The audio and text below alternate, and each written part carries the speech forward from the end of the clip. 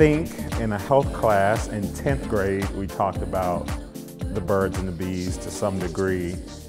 I think that was it. School didn't really do sex talk really justice. Just real basic stuff, how to put a condom on, not super informative.